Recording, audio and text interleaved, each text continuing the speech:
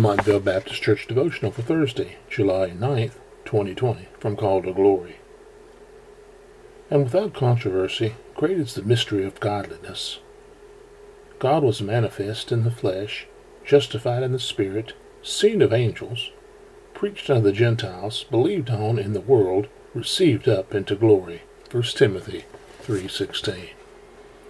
Where two or three are gathered together in my name, there I am in the midst of them. Matthew 18:20. Who can say that? Only God could say that. Most people do not look at this verse as one to prove the deity of Christ, but it is a powerful one. Jesus is telling us he is omnipresent and God. Mark 9:41 says, For whosoever shall give you a cup of water to drink in my name, because ye belong to Christ, verily I say unto you, he shall not lose his reward. Who can say that? No man can guarantee reward, or even know who earned it. Whosoever is just that. Down through the ages, Jesus promised anyone who does this, they will not lose their reward. Wow. Only God can do that. Why?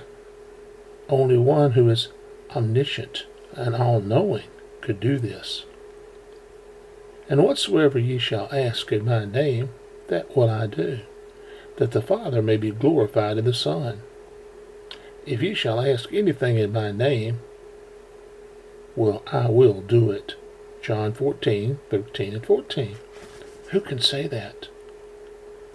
One would have to be omnipotent, all-powerful, to say this, and God is. Jesus was revealing himself as deity in these verses, and so many more. He was manifesting himself as God incarnate. 1 Timothy 3:16. If Jesus is who he said he was, then he is God manifest in flesh, and can preserve the integrity of his words too. Heaven and earth shall pass away, but my word shall not pass away. Luke 21:33. Who can say that?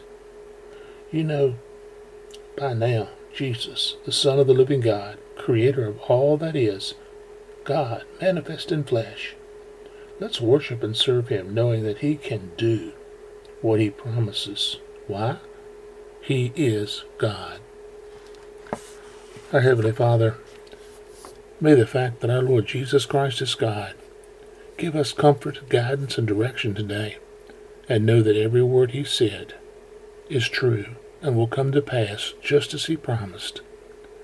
Lord, watch over, guide us, and direct us this day. It's in Jesus' name we pray. Amen.